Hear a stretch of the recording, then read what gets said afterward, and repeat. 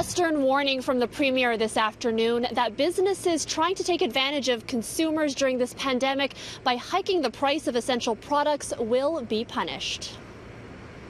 If you're selling face masks, protective gloves, cold medicine, hand sanitizer, and disinfecting wipes, and you're hiking the price 5 times, 10 times what it should be, you're done, you're gone.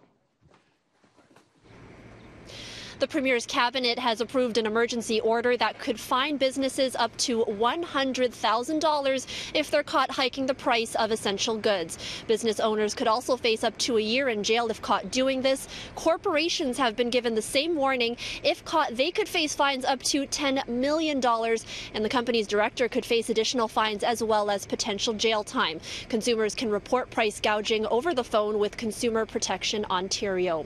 Health officials also providing an update on COVID-19 tonight, saying the backlog of coronavirus tests are beginning to clear. The lab data, which we can speak about more, is showing that the backlog of numbers is going down. We were over 10,000, now we're just around 8,500.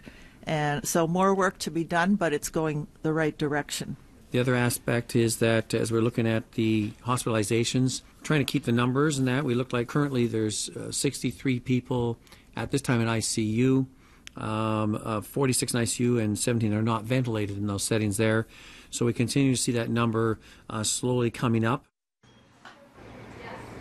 Health officials say they do not have information on how many people have been hospitalized due to COVID-19. The Ford government could be announcing new rules when it comes to social distancing tonight. The Premier saying this afternoon that he is considering limiting public gatherings from 50 people down to 5 people. Ford says essential businesses would not be included in this rule.